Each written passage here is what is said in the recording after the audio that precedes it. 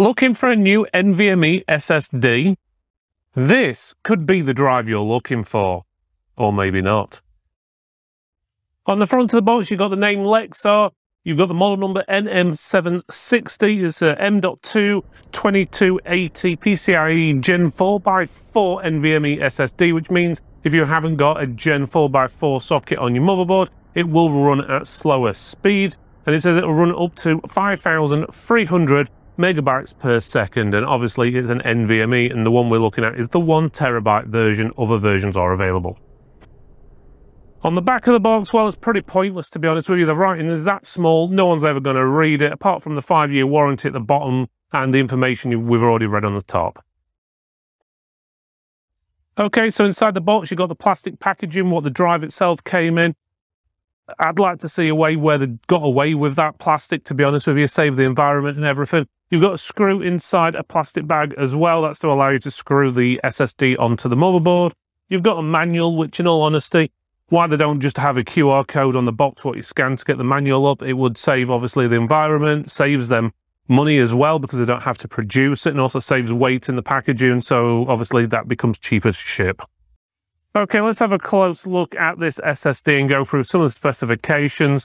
So it's a NVMe Gen4x4. The performance is 5,300 megabytes per second on the read. The write speed is 4,500 megabytes per second on the write. Obviously, to get those speeds, you need a socket on your motherboard, which is an NVMe 1.4 with obviously the room to fit it, which it's a form factor of 2,280 or 2280, depending on how you want to pronounce it. So this is going to be roughly about 10 times faster than a standard 2.5-inch SSD, obviously if you've got the connection on your board.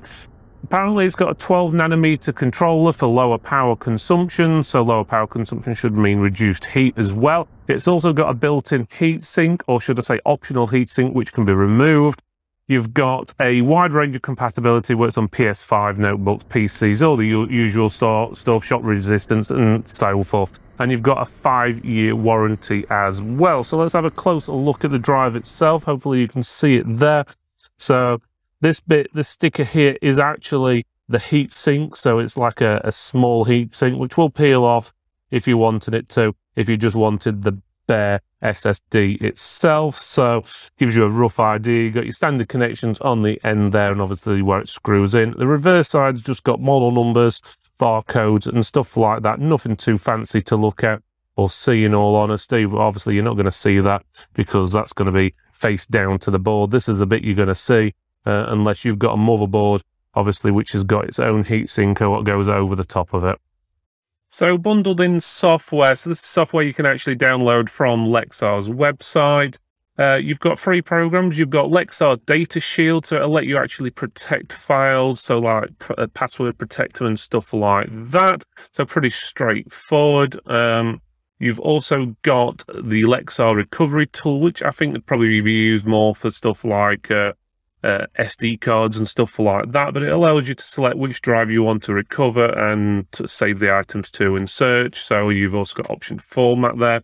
But the main tool, what you'd probably use, is the Lexar SSD Dash. That's if you were to use any. It tells you basically the capacity, how much you use, the firmware, tells you temperatures, the health of it as well, use space and all the stuff like that. And it tells you what interface it's supported.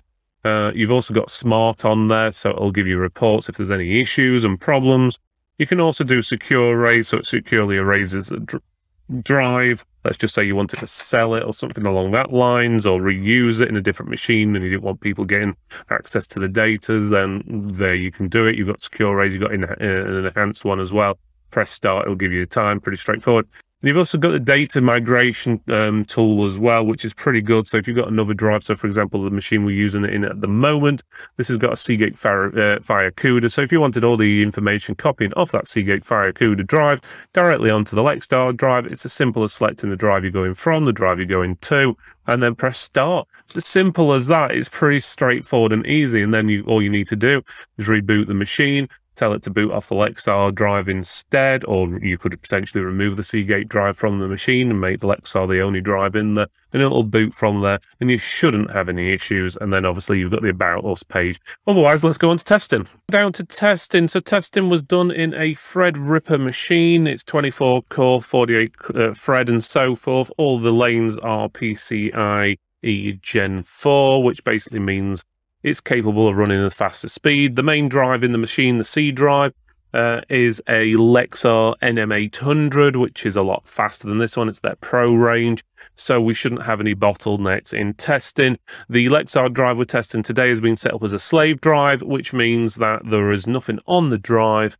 So it's basically set up like it would be if it came out of the box, with the exception of being formatted. Right, okay, so first test we did was using Atto. Atto scores, to be honest with you, can be a little bit lower than when we're testing with Crystal Disk Mark, but get the average of the two, bit of pinch of salt and so forth, and you'll get the rough sort of speed you're looking at. But the read speeds using Atto, we're getting close to 5 gigabits per second, which is 5,000 megabytes per second. And on the write, it's a little bit slower, roughly around about 3,500 megabytes per second. But when we do the test with Crystal Disk Mark, completely different. We're getting 5,300 megabytes per second on the read, and on the write 4,200. So there is a bit of a difference between the results on the two. So as I said, take with a pinch of salt. While we've done those tests, we can see here the controller got up to nearly 60 degrees Celsius. The rest of the memory got up to around about 41. But saying that, this is being tested in a well-ventilated case. If you're in a case where it's not got a lot of ventilation, or you've got the SSD hiding underneath a graphics card and it can't get any airflow to it, and these temperatures do get up to 80, 85 or above, you will find that the drive could potentially slow down. Right, saying that, we're going to do a basic standard copy paste. So from our C drive onto the D drive, which is this Lexar drive we're testing today, we're going to copy this folder called Arctic. This has got a couple of videos in, well, I say more than a couple of videos. It's basically 2 editing jobs we've done for 2 different products, which has got 4K video, HD video, it's got text, it's got pictures, it's got audio. So it's got everything in there you'll need, even a few PDFs, 73 files altogether, total of 18.4 gigabytes. We're just going to see what the read-write speed is copying over in a real-life situation. Bear in mind, you'll never get these max and read and write speeds you see on here, because different file sizes will obviously copy at different speeds. So if I just paste that over to there now, it's going to pop up on the screen. You can see here it's copying pretty quick. It's copying around about 1,500 megabytes a second roughly. So it gives you a rough idea. So that's copying, so that's writing onto that Lexar SSD. So what we're going to do is copy from it. So that's going to be the read. So first of all, we're going to rename this file. So we'll call it Arctic2. And then we'll just drag that folder onto our desktop, different location. Oh, here we go.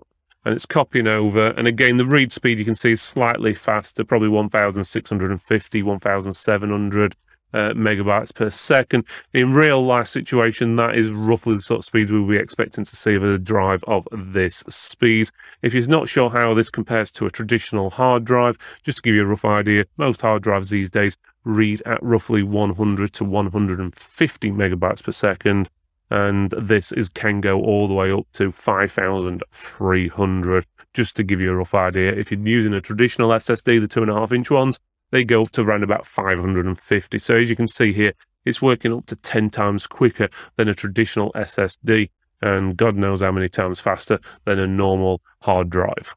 So what do I think of this drive? Well, it does everything it says on a tin. It plugs in, it works, it's really fast, it's got that Lexar reliability. They do have a few bits of software on their website which you can have a look at if you wish, so you can do a few different bits and bobs. So you've got everything you need for a SSD, and if you can pick it up for a decent price, then hell yeah, go for it. If you would like to see more reviews we've done in the past regarding Lexar products, click this box right up here. Otherwise, if you want to see more reviews of SSDs, then click this box just down here. Yeah, that one there. Otherwise, don't forget, give us a thumbs up, subscribe, like, you know the drill. Otherwise, we will see you next time.